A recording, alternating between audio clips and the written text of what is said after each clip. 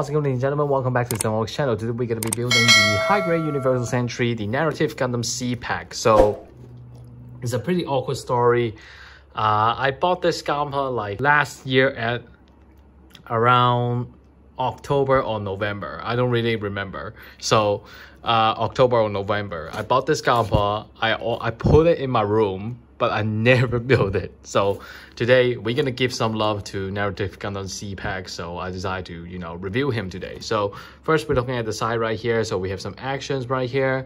So for some reason though, I really feel like narrative Gundam E-Pac is basically prototype new Gundam mixed with unicorn, and it looks like a bunch of sashimi on the Gamma. So you can think about this. So it's new Gundam plus sashimi. Okay, anyway, so now we're looking at the side right here. So we have the introduction of the E-Pac, and yeah, you can read it. I'm not gonna read it right here. If you really want to read it, pause it here and take a look at it. So now we're just gonna quickly open it. Now let's open up and let's take a look inside. So I really feel like that the concept of this design is just mixing the Gunpla with new Gundam and the Unicorn Gundam. So it feels like a really, not really original design. So it really gives me a build fighters thinking, you know what I'm saying? It really make me feel like this. It's very hard for me to treat this Gunpla like it was Universal Sentry. It felt more like the build fighters mixing up together. So anyway, that's not important. So let's just take a look inside. So that's so I'm just briefly giving you the what this looks like. So let's take a look here. So it's basically exactly the same as the box art. We have the color guide down here as well. First we have an Edge runner. So we have the legs armor, we have some part of the arms, we have the rifle, we have the thrusters, we have the, I don't know what part is this. I really don't know what part is this down here. That's the H runner. We have a B1 and B2 runner, so they are pretty much the same. So I'll just choose one to introduce. So B2, I'll throw it away. So B1 runner, we can see that the inner frame of the narrative Gundam, and we can see the hands option down here as well. We have two A runners. So A runners, they are pretty much the same. So I'll just choose one to say.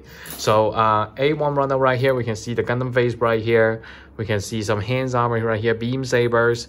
This is the feet part? No. This is the, I don't know what part is this, but it looks very familiar. This is the legs part. This is the waist, head, torso, and then we have the legs part right here. Of course, we have this large poly cap right here. We have the D runner. The D runner, we can see the feet, we can see the backpack as well. So that's pretty much it. Then we have a G runner. This runner is huge. So we can see some shoulders part, some feet part right here. We can see some torso part right here. That's the torso part. And then we have the waist part right here. And then we have the shield right here as well. Next up, we have a C runner. So for some reason, the A runner is not as colorful as usual.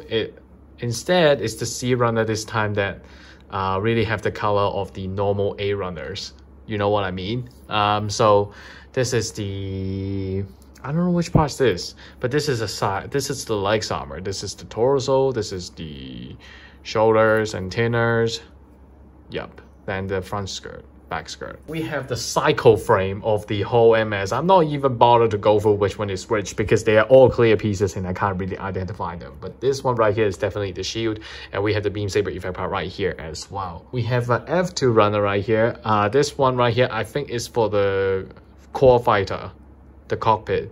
Lastly, we have the stickers right here. So first we can take a look at it. It contains two modes. You have the normal non-NTD mode, and then you have the NTD eyes. So I assume that you can choose between the normal mode or the NTD eyes.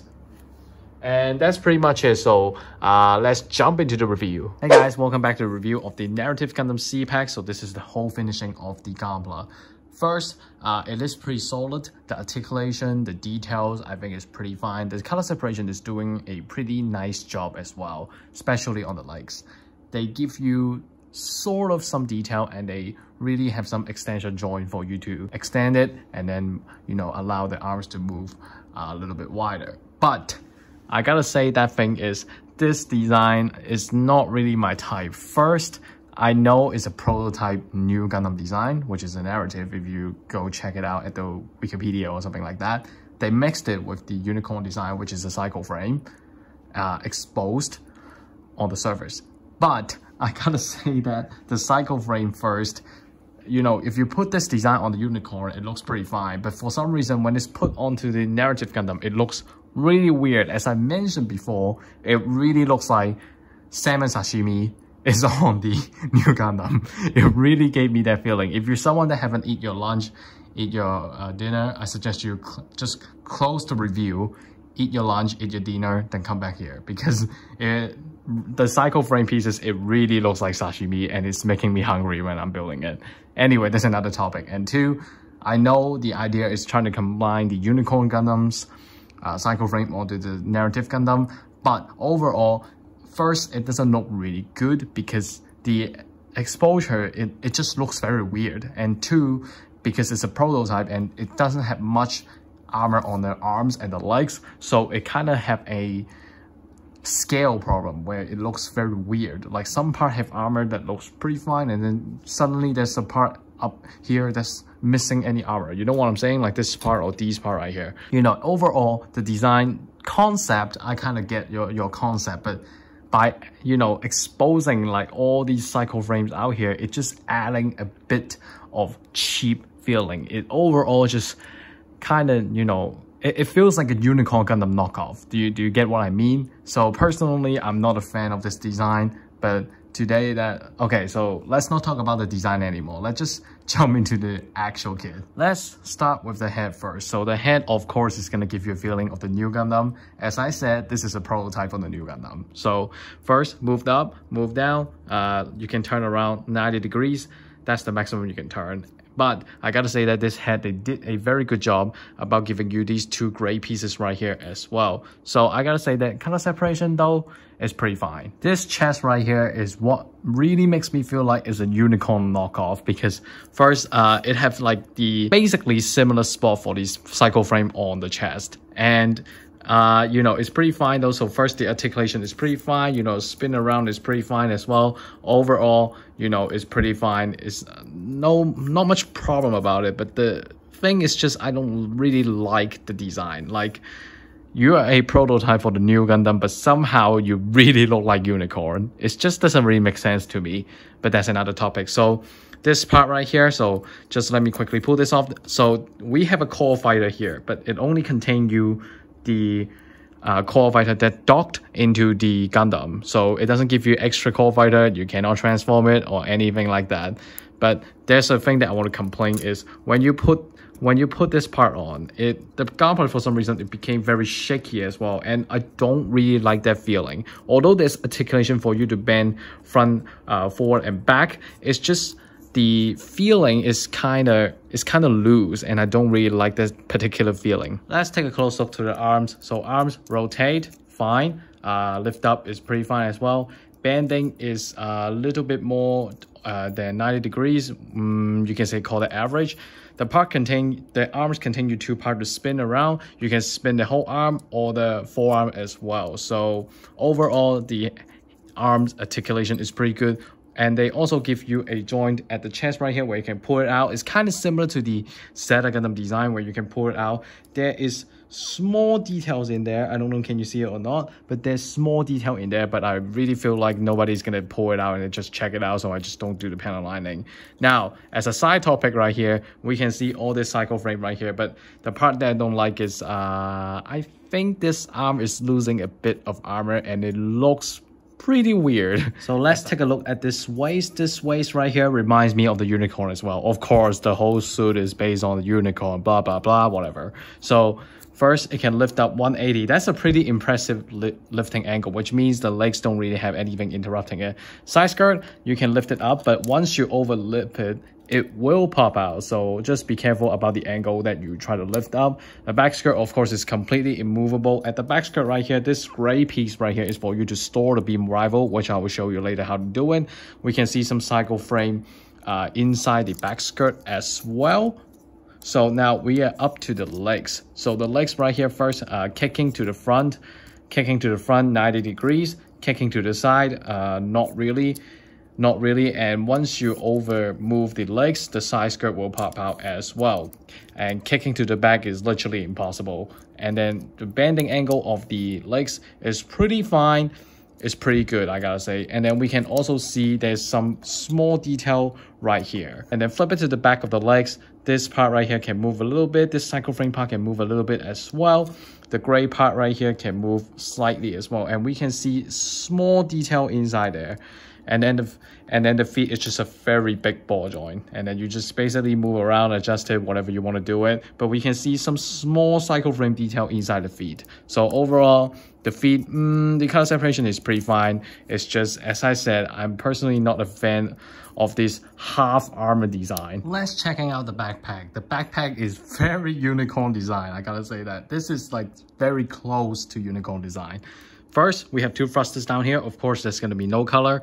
Very limited movement as well. So, you know, it's pretty useless. And the beam saber right here, there's not much to look at. You can pull it out, put it on the beam saber effect part. That's just basically it. It's pretty boring on the backpack. You don't expect there's going to be like any movement or any expansion. Now let's take a look at the accessory. So first we have this beam rifle right here. I already put on the trigger hand, so that's pretty much it. This beam rifle only gave me a feeling it's just mixing the Jegan's rifle and then just make the gun barrel a little longer. That's basically my feeling. Of course the scope is going to be stickers right here.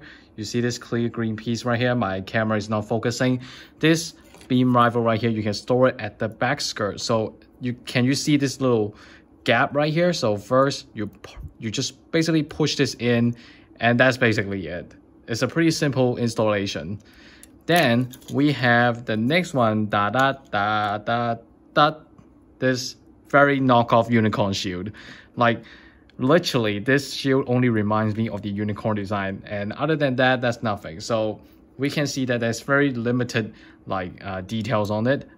We flip it to the back, we can see similar design on the new Gundam. We have the 4 missiles right here, which of course you have to repaint it. And we also have the small beam gun down at the tip here, which also you need to recolor it. To put it on the arms is pretty simple. You just basically slide it in and then slide down. And the connection is pretty stable as well. And then to pull it out is pretty simple. Slide up and then just pull it out. It's pretty easy. The shield contains the same feature like the Banshee Norn, so the shield can put it on the backpack. So can you see this little spot right here? Just put it on the backpack and there you go. But I found there's a flaw. When you try to pull out the shield, you often have situation where you pull out the backpack as well. And then lastly, of course, we have 2 beam sabers effect part. I curved one of them for me to shoot the photos later. So it's pretty simple. You just take out the beam sabers at the backpack and then just plug this on. It's pretty simple. But I realized that I have some flaws inside the beam saber. So if you take a very close look to the beam sabers right here, I don't know, can you see it or not? But you will see some bubbles. You will see some bubbles inside the beam saber. So I think this is one of the manufacturing errors. Fine, I keep getting flaws lately, so I can't really blame on that. It's just a small thing that I found. This is the end of the narrative Gundam C-Pac video. Thank you guys for watching. If you ask me this Gunpla is worth to buy or not, I definitely tell you that every kind of Gunpla is worth to buy. It just depends on you, do you like the design or not. Even the Gunpla might be very bad, a lot of people will still purchase it because they like it. Personally, I'm not a big fan of this C-Pac, but if you ask me, is this Gunpla solid? Definitely a yes. Is this Gunpla very good? Yes. Is this Gunpla posable? Yes. Is this Gunpla have everything you need? Yes. So I would still recommend you to buy it. I'm just telling you that I'm not a big fan of this design. But overall, I think it's a pretty solid kit. You can purchase one and have fun with it. And the price is not really expensive, so why not? So thank you guys for watching. Leave a like on my videos and subscribe to my channel. And I'll see you guys in the next review. Goodbye.